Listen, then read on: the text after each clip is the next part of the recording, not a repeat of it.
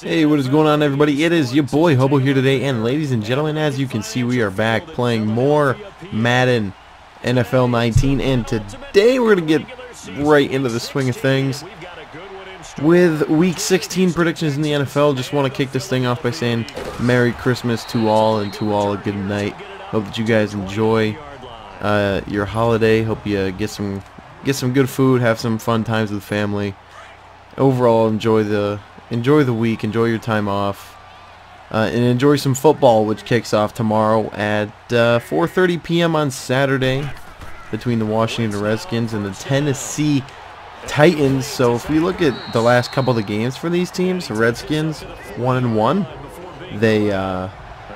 They lost to the Giants pretty badly, 40 to something or other, 40 to 16, 40 to 17, something like that. And then the Titans over there, they are 2-0 in their last two games with that huge, monstrous game Derrick Henry played 2 weeks ago, and then an average game against the Giants last week. So basically what I'm going to be picking this game off of is how well these teams played against the Giants. And the Redskins got smoked by the Giants, and the Titans smoked the Giants. So I'm going to take the Tennessee Titans in this game. They're just a better unit. And I think that with a win here by the Titans, it all but eliminates the Washington Redskins from postseason competition. Next up, Saturday, December 22nd, again, 8:20 p.m. Eastern Time, Ravens and Chargers. So the Chargers have won 10 of their last 11. That is mighty, mighty impressive. And I'm going to take them in this game. I think that I think they're just a much better team than the Baltimore Ravens. Obviously, the Ravens have a great defense, and Lamar Jackson's a very fine player. But I don't think that they're built for the postseason yet, and I don't think they're built to win big games. And this is a huge game, especially for the Chargers, who are looking to get back in the postseason for the first time in God knows how long. So with that being said, I'm going to take the Los Angeles Chargers in this game. And then we've got, kicking off on Sunday the 23rd at 1 p.m., the Texans and the Eagles. So I was at the Texans versus Jets game last Saturday, and boy oh boy, sitting third row, which we eventually moved up to second row, was an experience that I'll never forget for the rest of my life. Being able to watch this team play and being able to watch them win in a fantastic game. They played like crap. Offensive line couldn't block a shit, but they held in there. They did, and resiliently they fought back, and they won the game. They won it in a nail biter, and I think that a game like that just proves how great Deshaun Watson and DeAndre Hopkins really truly are. They're both fantastic players, and they'll be mainstays in this league for many years to come. And then on the other side of the ball, the Philadelphia Eagles, which, okay, they beat the Rams, but other than that, what have they really done? Really nothing. I mean, the Rams are a shell of what they were 3 weeks ago for some reason. I think there's something wrong with the LA Rams, and a lot of it has to do with the fact they're missing Cooper Kupp, and the fact that the defensive coordinators around the league are starting to pick up on how to rattle Jared Goff, who looks like a rookie quarterback right now. He does not look impressive at all. He's got more turnovers than touchdowns throughout these past 3 weeks. And I think that that's not what I was going for. I wasn't trying to bash the Rams just then. But what I was trying to go for was the Eagles. They beat a Rams team that wasn't impressive. I almost confused myself. I thought I was talking about a Rams game there for a minute. But, yeah, that's right. Alright, sorry about that. So let's refocus here. I'm focusing on trying to win this football game that you're watching. But the Eagles have beaten a less than impressive Rams team. And other than that, they've really done nothing exciting. And for some reason, Carson Wentz is starting in this game, which I thought that he was shut down for the year. But whatever. This is as you can see on the bottom, it's technically one of these franchise games, so it's one of the quick play games that you see when you go to play an exhibition game. So I don't know why the rosters want to be updated, but either way, the Texans are going to win this game. Ooh, excuse me. For some reason, it's always when I start recording that I start yawning. For the past 2 hours, I've been fine, but as soon as I hit that record button, dude, I start yawning my ass off. And then I was burping just a minute ago, and life finds a way to try to make me not be able to record videos. And to them, I say F you, because I'm going to do it anyway. But I think the Texans are going to win this game. I think they're going to win it in pretty decent fashion. And I know that the Jets, they did play a good game, and they took the Texans down to the wire, but the Texans aren't a bad team, and they played a Jet team that is young and hungry, and they don't want to tank. They want to get better, and there's Zach Cunningham dropping an interception. That's nice. But that Jets team, I don't think, is as bad as their record really indicates. I think they're not a good team per se, but a decent team. They're decent, and that's about as much as I can give them. But I'm going to take the Texans in this game. I just love watching them play ball. They are, in my opinion, the most exciting team in the AFC. And I know a lot of people say, "Oh, the Chiefs," and I'm like, no, don't care. I'm taking the Texans. Maybe not to win the AFC, but I'm still going to take them at least in this game. Next up, 1 p.m. It'll be the Packers and the Jets. Just got done talking about the Jets, and then the Packers. They're a whole nother story. They're particularly bad, and their chances of making the playoffs are pretty much none at this point. I don't think they can make the playoffs, and that's kind of sad, but whatever.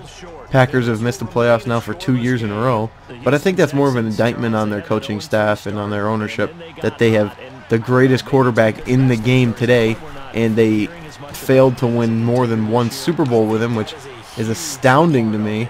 I just don't even know how that's possible, how you squander such a talent like Aaron Rodgers. But I think the Jets are going to actually win this game, believe it or not. I think they're going to win, and I think they're going to officially write the Packers out of the NFC postseason race, and kind of screw themselves over when it comes to the draft next year. But yeah, I'm going to take the Jets in this game. For some reason, I just think they're good. I mean, the Packers, they don't have a win on the road. They have not won on the road this season, and I think that continues this Sunday. Next up on CBS, I haven't been saying the channel names because I just caught myself in a little loop where I didn't mean to say the channel name, but I had to look it up really quick. So the Bills and the Patriots are playing, and the Patriots are going to win this game. That's all I got to say about that. Next up, it'll be the Vikings and the Lions, and this game is between two teams who suck. And Kirk Cousins is garbage. 17 giveaways this season, the most, tied for most anyway, in the entire National Football League. That's just atrocious. I think the Lions come somehow, some way, figure out a way to take the Lions to the wire and beat them. I think this one's gonna be decided by Matt Prater. But I am taking the Lions. And next up, the Buccaneers and the Cowboys. The Buccaneers, the only shot they have to win this game is to put up a lot of points. And that Cowboy defense is unbelievably overrated, as you saw what the Indianapolis Colts and their subpar offense could do against that defense. So I'm going to take the Cowboys in this game. With all that being said, I just think that they'll have a bounce-back week. And I personally don't care if the Cowboys win the NFC East as a Giants fan, because I know they'll get eliminated in the first round irregardless, no matter who they play. Especially if they have to go to Chicago, or if they're going to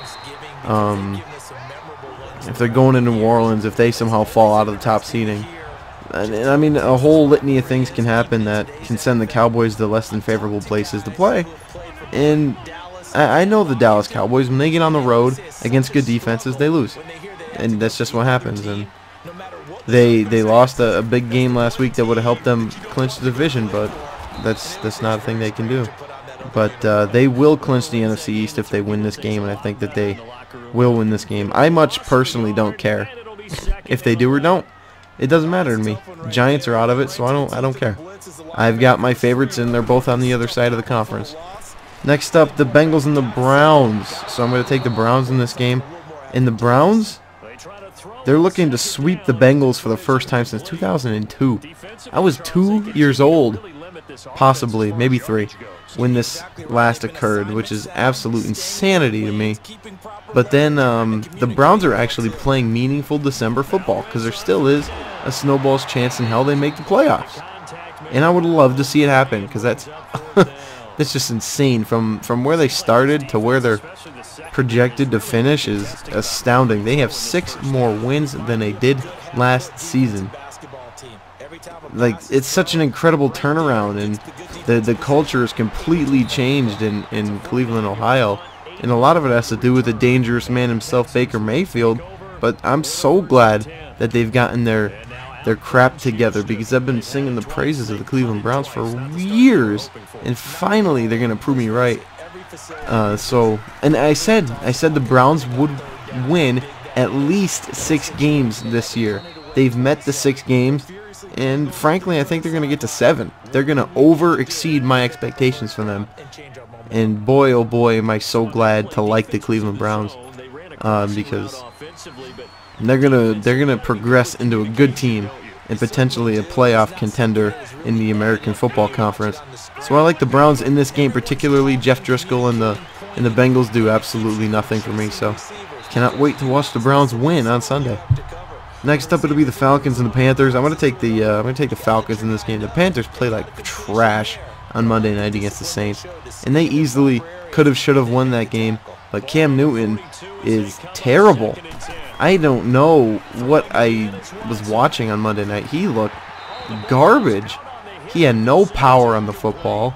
It looked like they were just floating out of his hands. I don't know if he's given up or if he just can't hang anymore, if he's got an injury or what, but he looked like absolute garbage on Monday night, and I could not even believe it. So I'm going to take the Falcons in this game big time. I like their offense. Next up, it'll be the Jaguars and the Dolphins.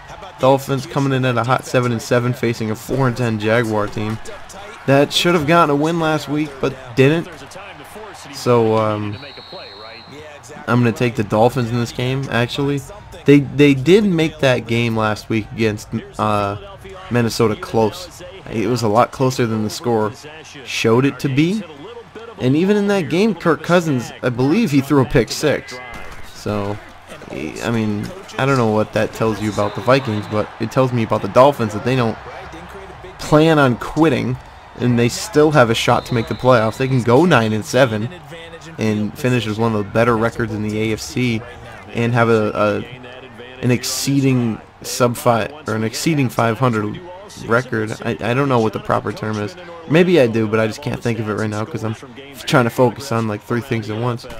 But they have a better than 500 record. They could. And I like the Dolphins in this game matchup-wise. I'm going to take them. Next up, it'll be the Giants and the Colts. I'm actually going to take the Giants in this game. Surprising. I just think that they'll have a little bit of a bounce-back week. It's not going to be pouring all over the place. They'll be inside, climate-controlled. I think Saquon Barkley has a big day. I think he meets that rookie over there in Indy, Darius Leonard or whatever his name is. And I think they have a fun little matchup. So I'm going to take the Giants in this game by just a nose hair. Next up, 4:05 p.m., the Bears and the 49ers. Give me the Bears in a landslide. Next up, 4:05, the Rams and the Cardinals. I think this game is going to be a lot closer than people maybe think it might be, but I'm still going to take the Rams.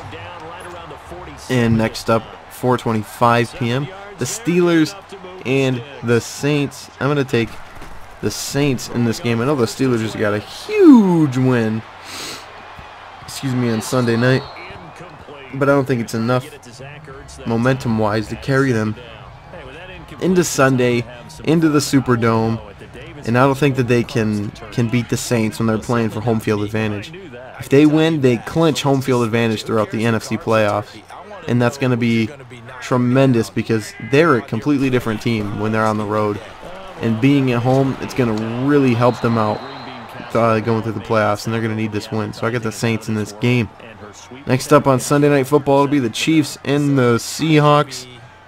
This game to me is tough. I really like the Chiefs. Their offense is great. But I really like the Seahawks for the way they're playing kind of dirty, nose to the grind, get your elbow grease ready, hand in the dirt kind of football. You know, kick up a cloud of dust, run the football, beat your opponent into submission. I love watching that kind of football, and they're playing good defense too out in Seattle. But I really don't think it's going to be enough to beat the Chiefs. I think that their superior offense is just too good for anyone to handle. Even a Seahawks defense that is playing well. I'm not going to say they aren't, but I don't think they're playing well enough to even put a cork right in the Chiefs' offense. I don't even know what I'm saying. But I don't think they're going to win. I'm going with the Chiefs. And then on Monday Night Football, 8:15, it'll be the Broncos and the Raiders. And boy, did ESPN get a deal with this one. They're going to have probably the least watched Monday Night Football game in history, because this game is going to suck. 6-8 Broncos, 3-11 Raiders. This game has no stakes whatsoever. Neither team is playing for jack nor shit. And I'm actually going to pick the Raiders in this game. I don't know why. I think it'd just be fun to watch them win. And yeah. So that's going to do it, ladies and gentlemen. We've got football on Christmas Eve this year, and I'm couldn't be more excited. So that's going to do it for week, whatever this is, 16 in the NFL. Hope that you guys enjoy this week of football. If you're going to a game, enjoy it. Have fun. Don't be like the guys that we had to sit next to. Don't be a dick. Just enjoy yourself. Have a lot of fun this weekend. Have a lot of fun over the Christmas holiday or whatever holidays you might be celebrating this year in your household. But one thing's for sure, just have a good week, and I'll catch you guys on the flip side. Have a Merry Christmas and a Happy Holiday, everybody. It's gonna do it for me, your boy Hobo, and I'll catch y'all in the next video.